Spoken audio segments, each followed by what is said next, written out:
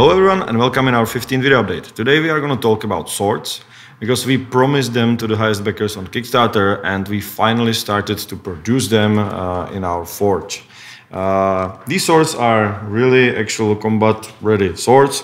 They could be even pretty sharp and they are handmade, forged with a hammer in hand. We had to finally agree on all those elements, so this sword is basically takes origin in a oak shot sword typology. I guess or think that it's sword number 13B, late 14th century sword. The shape, length, and all the details are inspired by that. It will have a Warhorse emblem on top and inscription, etched inscription, which means king, family, and revenge, because it's something our lead hero is after, basically. So it's Rex Familia et Ultio, it's in Latin. There's a lot of work on those. We will have to develop like more than 100 of them. So currently the production is like 10 swords per month. And it's also not only blacksmiths work, because these coins are also produced or engraved by engraver, and they will be used as a coins as well for as another reward for the backers.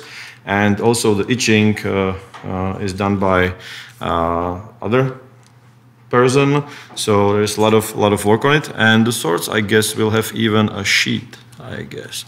So that's something on top that we didn't even promise, and it's gonna be there. So there's gonna be a leather sheath for the sword. So stop talking and let's go to the forge, where you will see how they are being produced.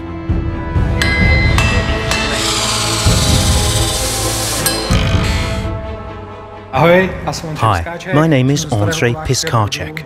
I'm from an old blacksmithing family. My family has a history of blacksmithing going back 6 generations. Due to increasing demand, the firm Arma Epona was established 2 years ago. Our firm forges axes, swords and knives as well as jewellery.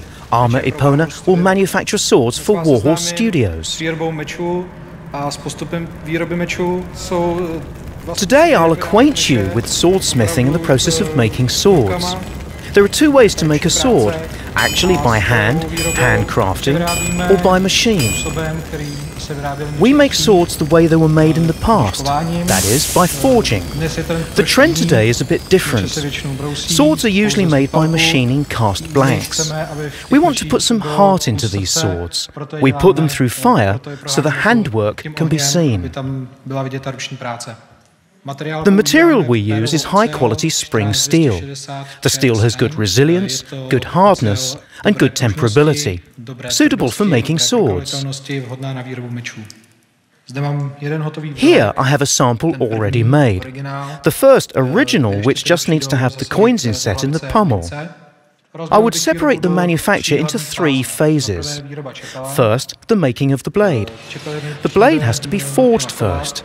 After forging and perfect straightening of the material, the blade goes to the tempering shop, where it's refined. After tempering comes grinding. The blade has to be roughly ground on a big grinder and then polished on small grinders using various grades of sanding belts.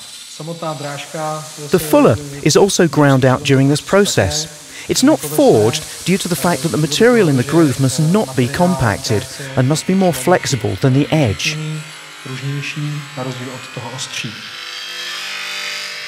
The second phase is the making of the crossguard and pommel. First, the crossguard has to be forged. A hole is punched through it and it's mounted on the ready blade, and then the whole thing is honed and polished.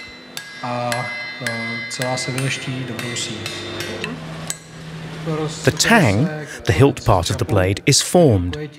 The pommel is mounted on it and the sword is riveted.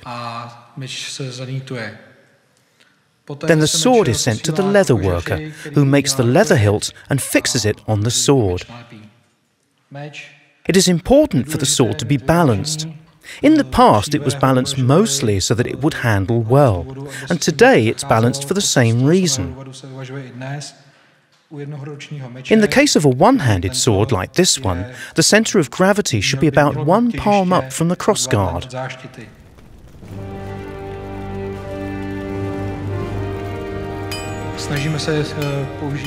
We try to use ancient procedures according to tradition, according to how our ancestors made swords. Naturally, we use more modern technology to make production more effective, but still adhere to the ancient procedures.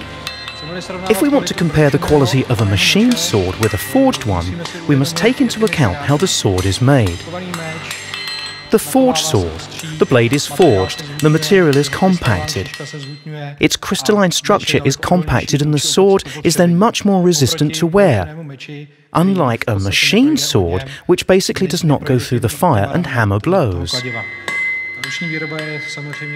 Handcrafting is obviously more time-consuming. It takes a lot longer to make the sword than if it's made by machine. But then the sword would never look like it does when it's made by human hands, because the machine has no heart and can't shape the material like the man wants it. We make our swords according to the procedures we've created, and they have gone through a trial by fire.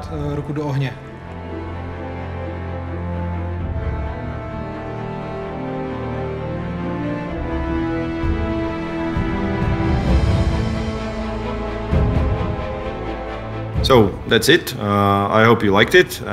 If you are one of the 100 backers who will get this sword, go to our webpage and don't forget to fill your address so we know where to ship it. If you would like to have a sword but didn't back the game, you still have a chance to get a sword if you pre-order a limited edition of the game on our webpage. It's going to be a little bit different sword than the one I showed, but very similar. And if you are interested in the other rewards that we promise to the backers, like coins, dices, engraving and stuff, we will definitely make a video about those as well, so stay tuned for future updates. Bye!